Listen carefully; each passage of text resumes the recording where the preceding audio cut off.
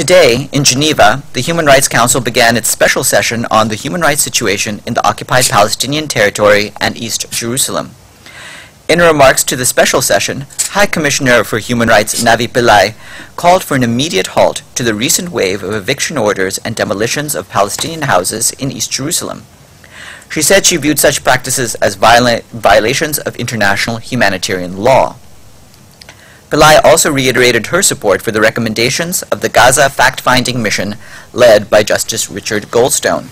She underscored the need for all parties to carry out impartial, independent, prompt, and effective investigations into reported violations of human rights and humanitarian law in compliance with international standards. And we have her full remarks upstairs.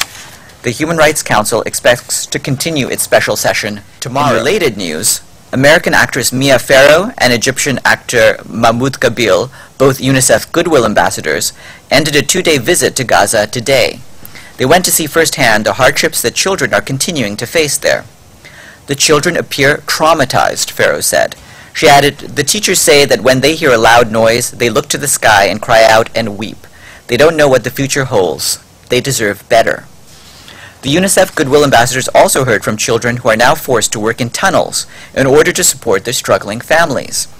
Those tunnels are used to smuggle in goods that are otherwise unavailable in Gaza, UNICEF says.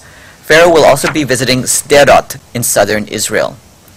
Meanwhile, the Office of the UN Special Coordinator for the Middle East Peace Process reports that 88 truckloads of goods were transferred into Gaza from Israel yesterday through the Kerem Shalom crossing. Nearly half of those truckloads contained milk, fruit, and straw for animals. In addition, cooking gas and industrial diesel for the Gaza power plant made it into Gaza through the Nahal Oz pipelines, but the Karni conveyor belt crossing was closed.